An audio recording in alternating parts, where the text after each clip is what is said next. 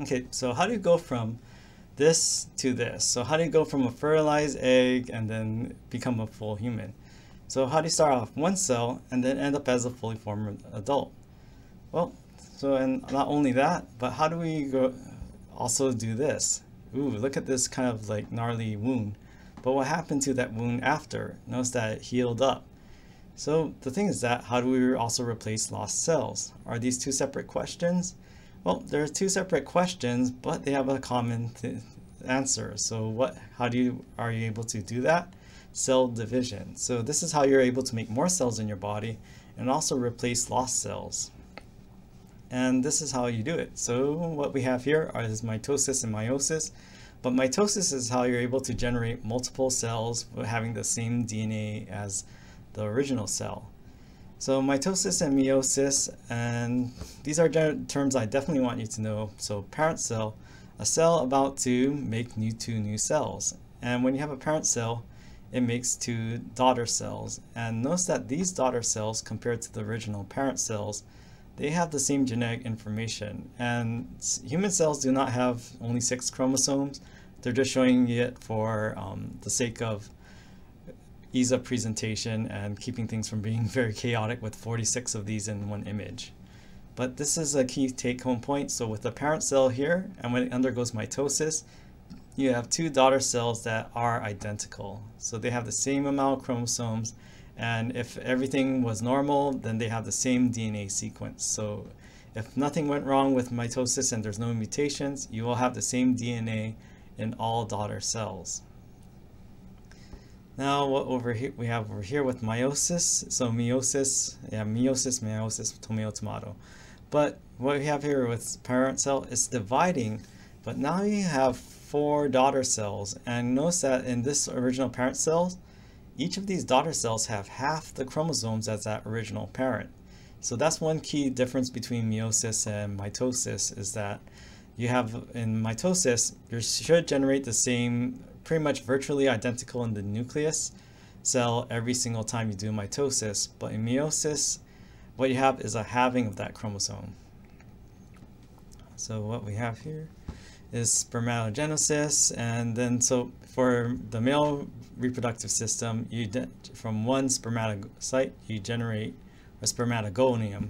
You generate 4 sperm with this half amount of chromosomes as the original spermatogonium, and in females you have the same thing happening, but instead of like, so here's a key difference. So what we have with mitosis meiosis, mitosis, you're resulting in 2 identical, so they have the same amount of chromosomes, same genetic sequence. But in meiosis, you have 4 sex cells, and they have half the amount of chromosomes as a parent. And why is that? Well, when you're fertilizing a new egg, what do? You actually take those 2 halves, one from the male, one from the female, one sperm and an ovum, and then you combine those halves to form a new full set. How do the cells divide? Well, they do mitosis, but mitosis is only one part of how a cell's life cycle. So what happens is that there's multiple phases. Now the cell cycle, so the first phase is cell growth, or the G1 phase. Then you have your synthesis phase. And what happens during the synthesis? So G1, what do I want you to know at this point? G1 is where your cells are getting ready to divide. So they're kind of building up nutrients, they're making more organelles, they're making sure that all the resources are there for them to actually divide. And then they enter S phase. So S phase refers to synthesis. And what are they synthesizing? Well, the thing is that every time you're in a cell, remember, if you're talking about mitosis, you want to go from one cell and generate 2 cells with the same DNA as the original parent cell. So what you actually need to do is actually double the DNA so that you can produce double the cells, right? So how does it do that? Well, it actually takes the original DNA in your nucleus, or in the nucleus of a cell that's about to divide, and then it unravels it, and then it makes it into single strands, and from each single strand it uses base pairing to generate 2 new strands. I'm showing with this yellow backbone over here.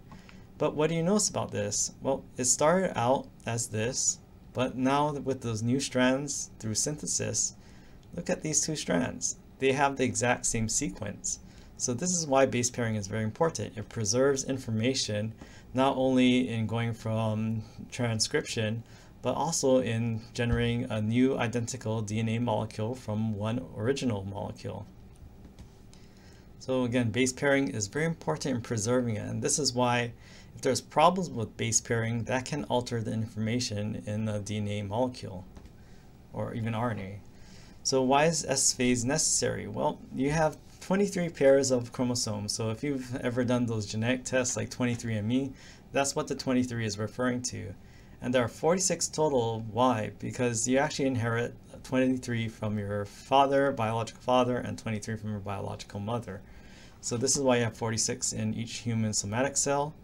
And if your DNA didn't duplicate, what would happen? Well, pretend like this is your, or like say you have information from your friend is giving you their notes, lecture notes. What if instead of photocopying it, they took this and then halved it and gave you half? And what if and then your other friend wants some of your notes, and then instead of having it and photocopying it, you did another half? And you kept on doing half and half and half. What do we have? We have a reduction in the actual amount we're getting, right? So this is why with DNA you need to duplicate it, because if you didn't synthesize new DNA every time, this is what would happen to your genome. Every time you divide it into half, you would split those 3 billion and reduce it by half every single time. So it would dwindle down to nothing. If you know calculus, what happens if you take a fraction and do it to, or actually I think that this is a math class, don't worry about that. All right, so then synthesis, the main goal of synthesis phase is to double your DNA so that you're able to have an equal amount of DNA that's identical to the original parent cell when you actually divide. Then there's a G2 phase. Do I want you to know the difference between G1 and G2 in specifics? Not at this stage. Just know it's the growth stage that happens after S phase. G1 is before S phase. G2 is after S phase. And this is between that and mitosis. So mitosis, now this is what happens after G2. And these are the stages of mitosis. This picture is pretty much all I want you to know for this class. Again, I think maybe Intro to Biology or Cell Molecular Biology might want you to know more about this. So this cleavage furrow and where these things, like prophase is kind of like you're preparing, metaphase is when it meets in the middle. Anaphase, well, this is where it breaks apart. Telophase is where it starts to pull, this like at opposite ends, and then cytokinesis is when you finally cleave something. But actually cytokinesis starts kind of around this part right here. So what do I want you to know? Well, especially with those centrioles, this is why the centrioles, they're not actual like membrane bound organelles, they don't have membranes, but they're very important in kind of helping to align and pull these chromosomes and distribute them. So you have an even amount of chromosomes between each cells. Okay. So that's what we have. So let's think of it this way. I like to think that centrioles are kind of like little fishing poles. They kind of throw their lines to the chromosomes, and they're able to kind of pull them and reel them into opposite sides of the original cell to each daughter cell.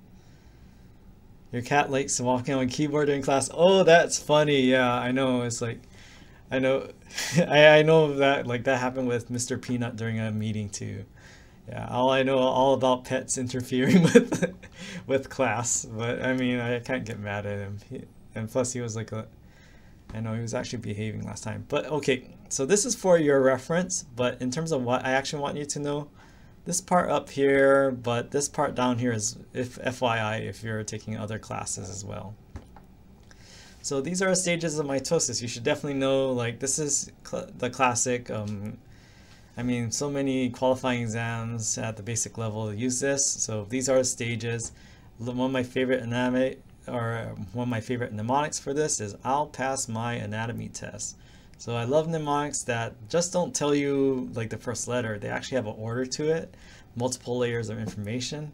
So these are the stages of mitosis in order.